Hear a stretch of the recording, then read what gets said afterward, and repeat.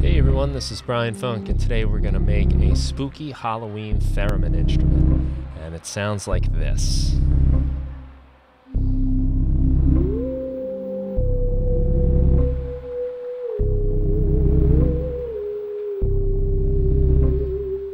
we're going to use Live's Wavetable device as well as some other effects that are directly inside of Live, and you're going to be able to download it for free at my website, brianfunk.com. Even if you're not into a theremin instrument, you can still head over to my site. I've got over 200 free live packs, as well as some larger packs that you can get. And if you really want to get in on the action, you might consider joining the Music Production Club, where your first month is free, and you get all kinds of great stuff from me all the time. So let's jump in. The sine wave is going to work well for this. Also got a harmonic minor scale, just will get me more in that mood. I'm going to just raise the attack a little bit on this because the theremin's not going to have an attack on it. And we'll just give it a little more release. Now we can only play one note at a time on the theremin, so let's make this monophonic.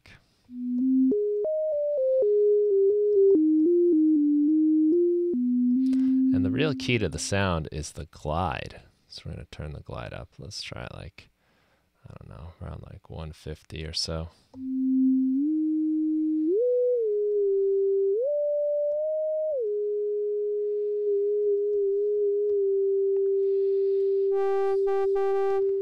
Now when I use the pressure, I change the waveform a bit, and I don't want to do that, so I'm going to turn that off. So we don't want this getting any more buzzy than that. We want to keep the sine wave sound, so we'll get rid of that. We're not going to need to ever move the oscillator position with the mod wheel, so I'm just double clicking on that to get rid of that too. What I do want is some vibrato. So I'm going to use the LFO to affect the pitch. So let's just see what we get here. We're getting quite a lot. We'll bring the LFO down maybe quite a bit. And I'm going to speed it up a little bit. Something like that. It's really more than we need, so I'm going to bring this down some. Find just the right amount.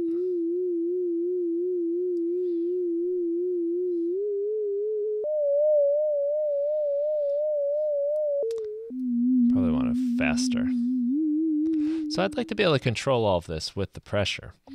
So we're going to go to the pressure. And let's bring this up on LFO rate. I'm sorry, let's start with amounts.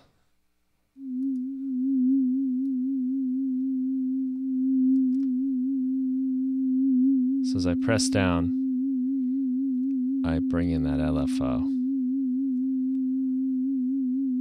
And if I don't press down much, I get more or less a steady note.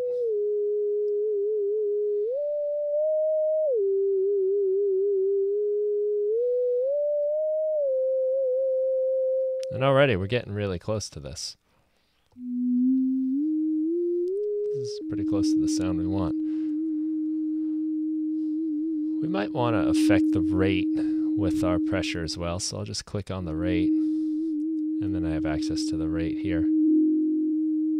And that's far too much. You can see how hard I'm pressing down by watching this green bar. It might be hard to tell in the video when I'm pressing, but that green bar will tell you. And it's making this go way too fast. So I'm going to maybe bring this down a bit.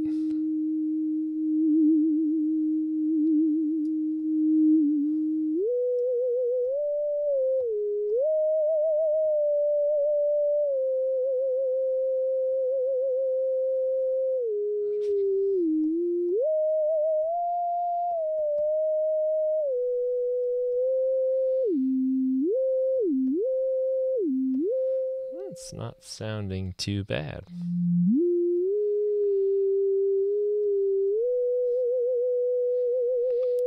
Bring it down just a little more.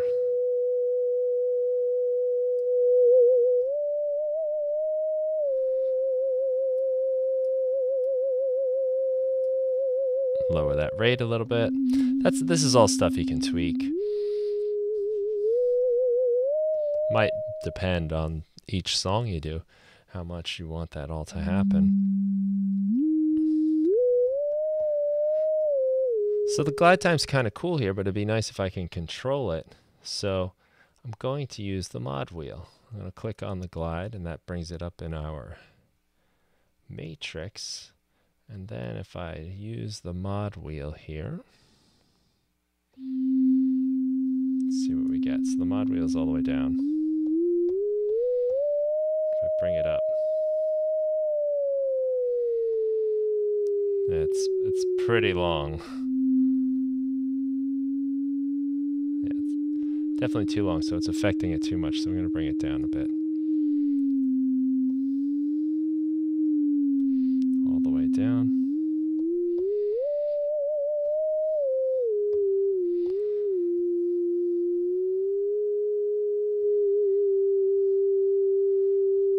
So that might be kind of nice. As I move my mod wheel or my mod strip on the push here, I'm changing the amount of glide time. So it's pretty quick, I guess about 155. As I bring it up, it takes a little longer.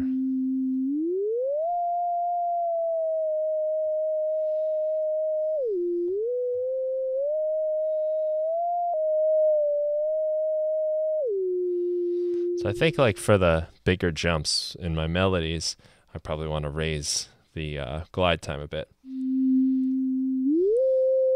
And bring it down.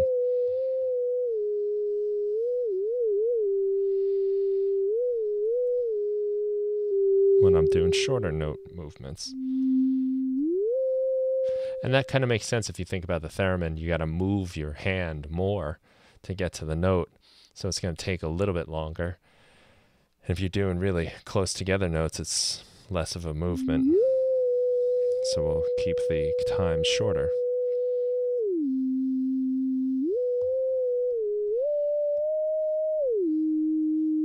So there's some technique to playing this. I kind of like the way this sounds. So I'm thinking it could use a little bit of reverb. So let's get some hybrid reverb on here. And I'm imagining, I guess, like an old sound. It's a very old instrument, dates back to the 1930s, I think.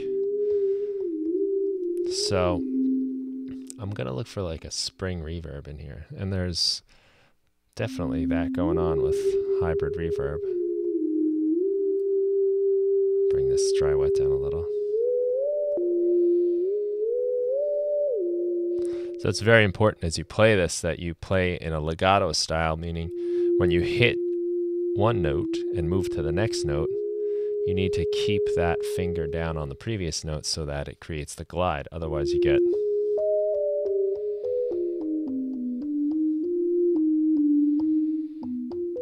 and you can't play notes like that on a theremin. So you have to play it legato. We've got this here. It's kind of nice. I'm going to try the vintage mode on here. So again, we're going for vintage.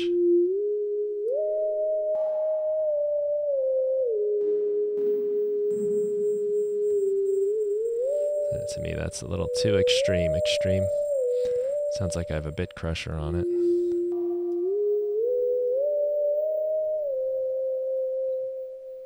That's kind of nice.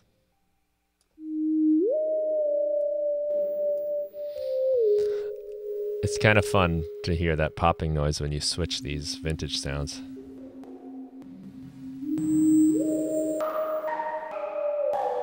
There's something kind of musical about it.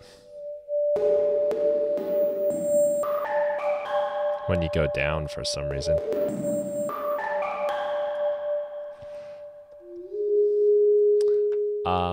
I'd actually like to hear that popping sound with some reverb on it as well.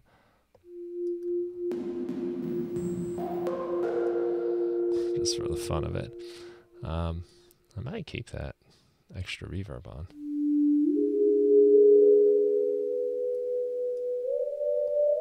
Bring out the stereo a little.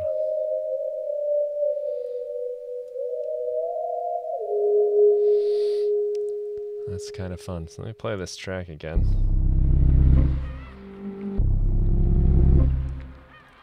Down a little. Let's play something on it.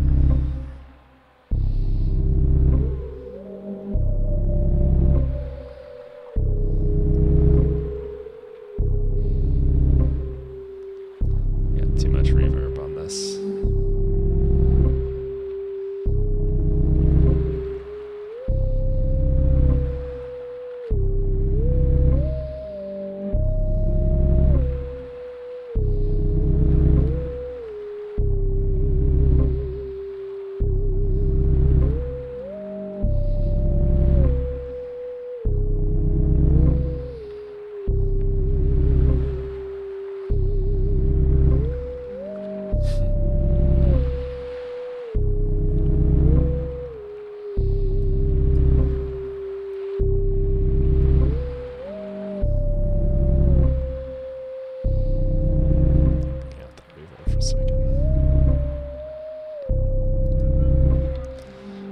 I'm going to bring in the cabinet.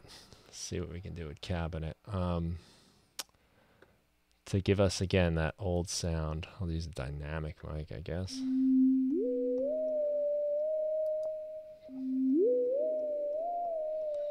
I'll hear it without these reverbs.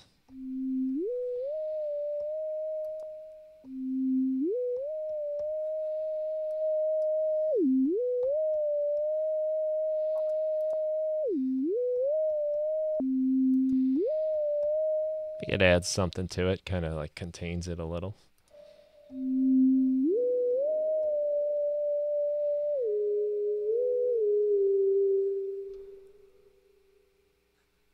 Maybe a little more decay.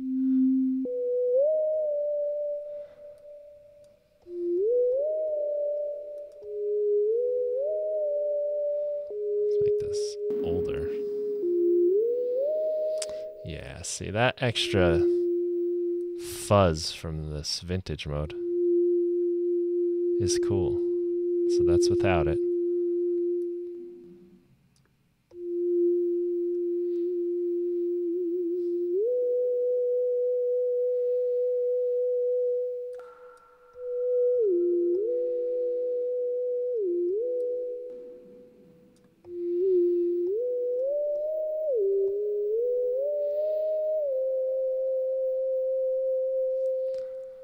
I like that a lot. I'm going to try it on this one too.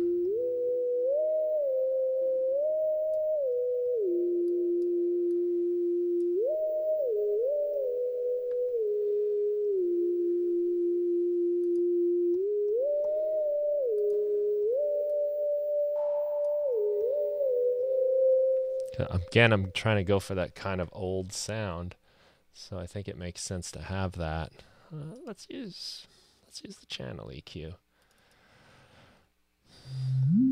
just to give it a little love.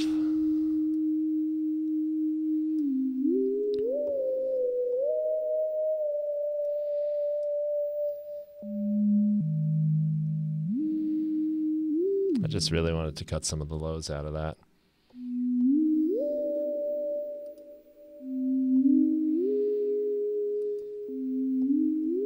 I think it helps a little bit. Play the track again.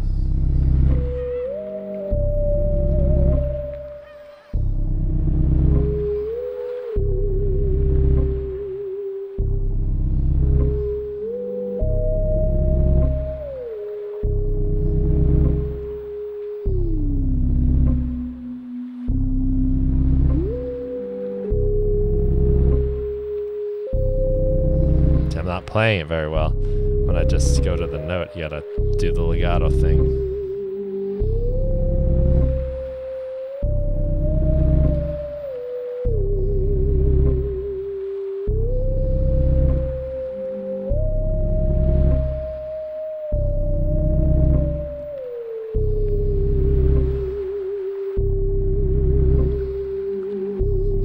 The vibrato is nice to have on here.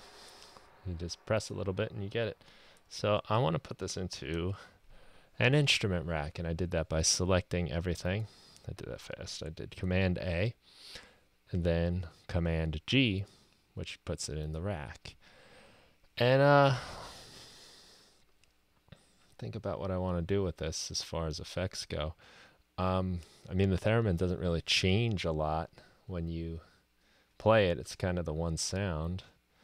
I guess we can do like some reverb stuff. We don't need reverb all the time for that, so I think I might just put these together for ease of use. We can have the decay time. It's probably a nice one to have. So reverb amount, reverb decay. All I'm doing to map those is right-clicking on the knobs and selecting where I want to map it to. I think that's the easiest way. You can click the map button and then click what you want and click the button over here to map it to it. I think that takes too long. I like to just right-click. Do I want the glide time? I don't think I do. I thought I was going to map things like glide time, but it's kind of nice with the mod wheel. And it's also really finicky. I don't want to make it such a wide range that you can like kind of mess up the instrument.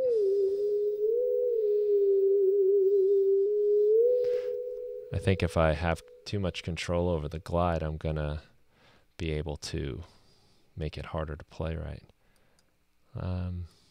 Unison, just for the heck of it. It's probably going to take away from the sound. I just want to hear it though.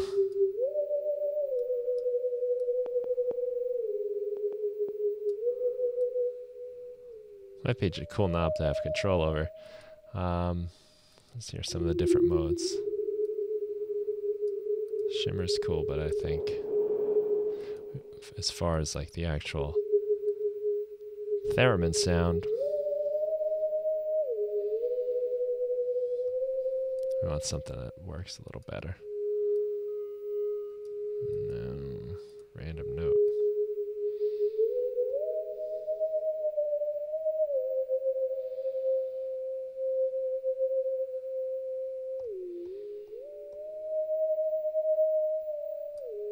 Is that better than classic?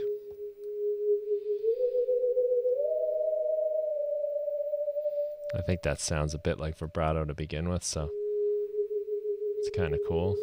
And as I engaged it by pressing down, we'll do that.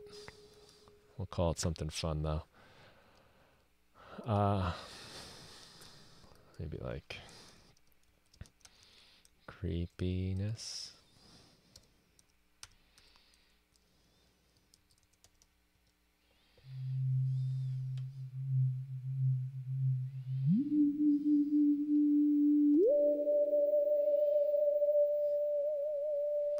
I think I like it better without it for as far as the actual Theremin goes, but it's kind of fun to have the option. So we want reverb amount. We'll hit tab to go to the next one. Reverb decay. And maybe we want to play with the speaker.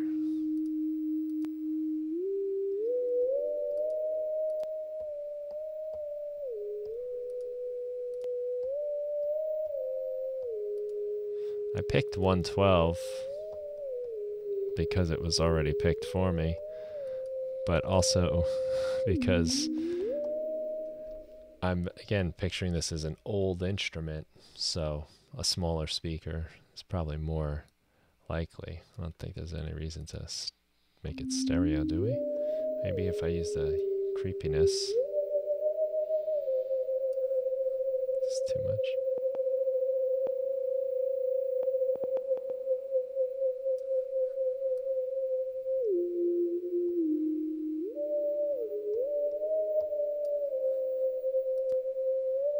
Listen to that.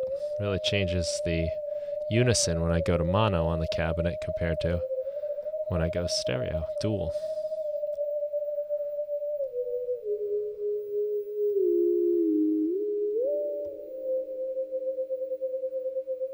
Yeah, that's cool. I'm going to leave that. I like that. So we'll leave that stereo. We'll leave the classic all the way up. We have so far 3 macros. I'm not really sure how many we really need. We don't even need the filter on. Do we want anything in Wavetable accessible? I don't really think so.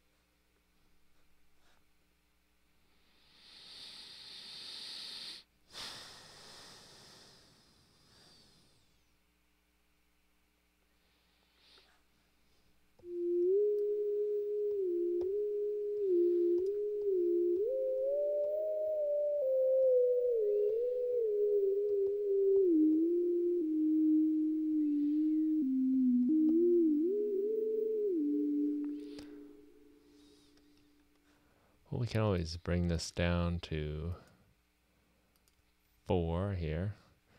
So if I'm going to have 4, let's give you control over both reverbs independently. So we'll unmap this from 2, and I'll bring it to 3. I'll do the same thing with this one. We'll give them the same decay, 3, but this will go to 2. And then creepiness, which I'll have to remember to rename, will go to 4. And I'll just go in here and we'll say reverb 1 amounts. Let's say I've over reverb 2 amounts. Whoops. We will have to do that again. Reverb decay. And then this is creep. Venus.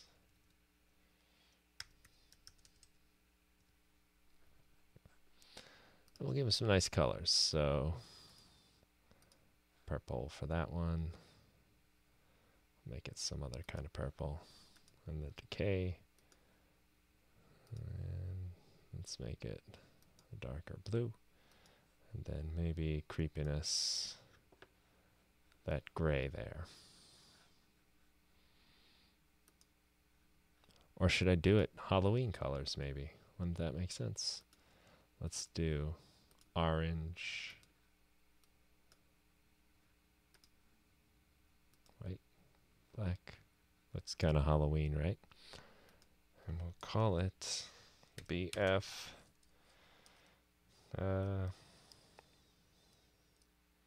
Spooky Theremin.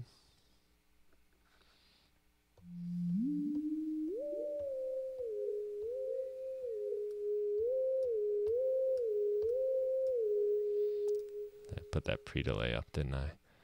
Yep. Bring that back down a little bit. It's really noticing the time between the note and then the reverb.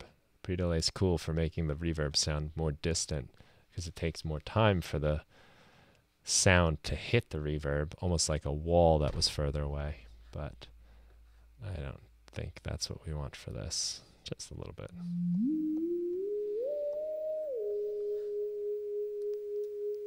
We want more decay time.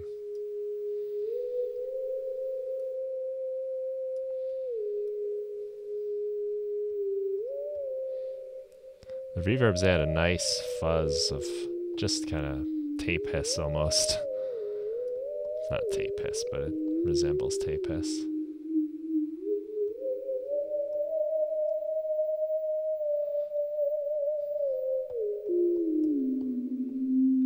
Well, maybe play our little track again. I think we're getting pretty close. Close it up.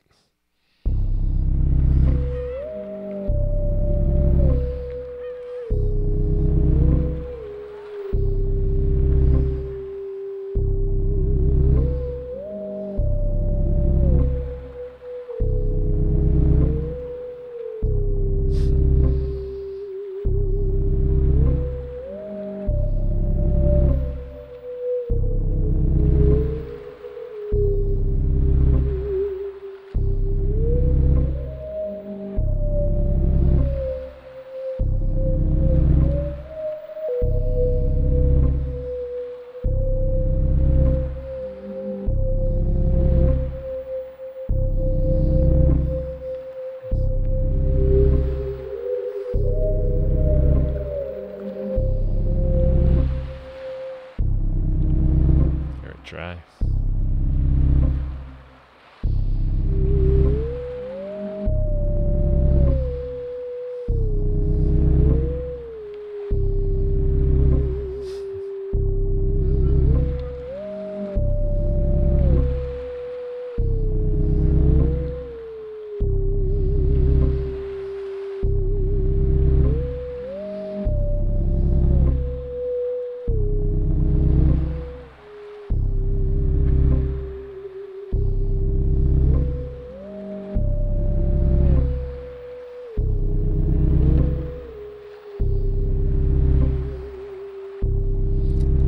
There it is, the creepy, spooky Halloween Theremin.